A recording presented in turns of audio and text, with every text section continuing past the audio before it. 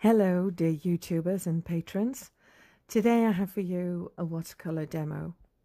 It's a speed paint that I did this afternoon when I was looking for a sheet of Winsor and Newton watercolor paper, when I suddenly found a little painting that I hadn't finished yet.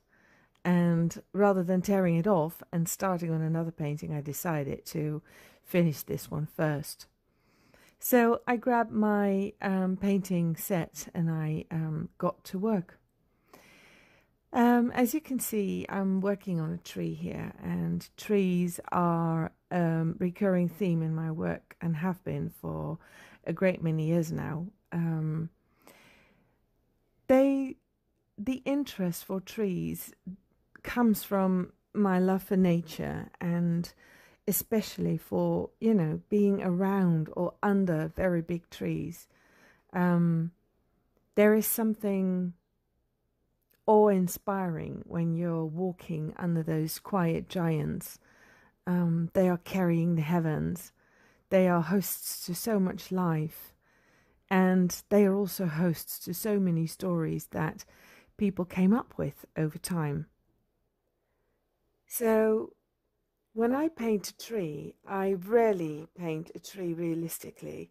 And I'd rather paint the tree, as an image, as a crossover between, the reality, between what the tree looks like and between what a tree is in the tales that we tell about it and the worlds that we find in them. So some of my trees will be quiet and simple, as if I'm just looking at a tree like this one. And yet, because of the foliage or the lack of it, you could maybe call this sort of like a ghost tree almost, because it's not really a tree. And yet, it is. And some of my trees will be worlds of story, where you can find things in the tree that shelter stories. And that's how I see trees. Trees have always been a meeting place for people. There were trees in villages here in my country with a bench beneath them, and then the elderly of the villages would gather round the tree and they would tell each other stories, or gossip, of course, but also stories. People would play below trees.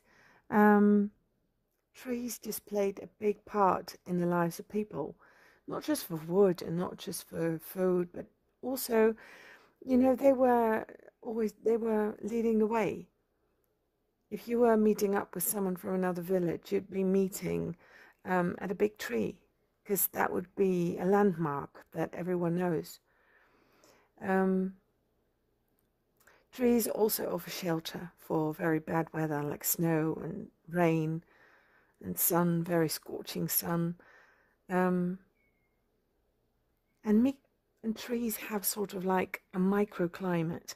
When you're sitting beneath a tree in the summer, the air feels so different than the air that feels, away from the trees.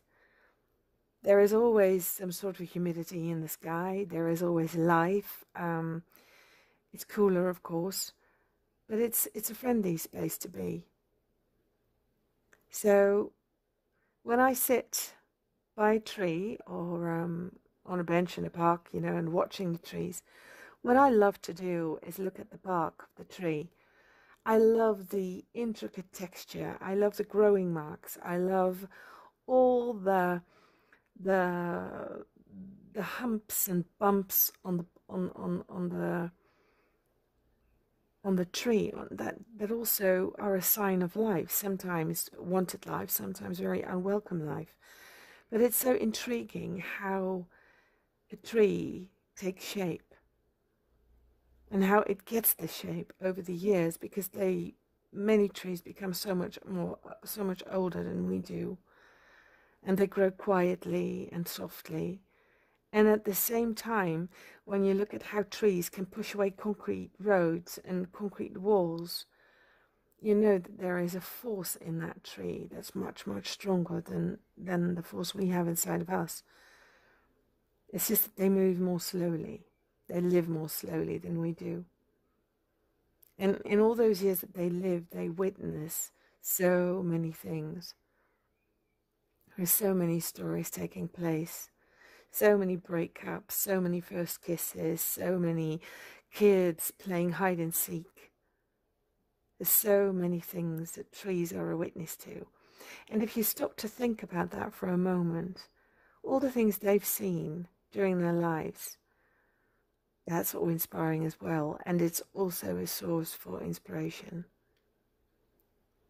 So when I paint trees, I paint a tree that's in my head.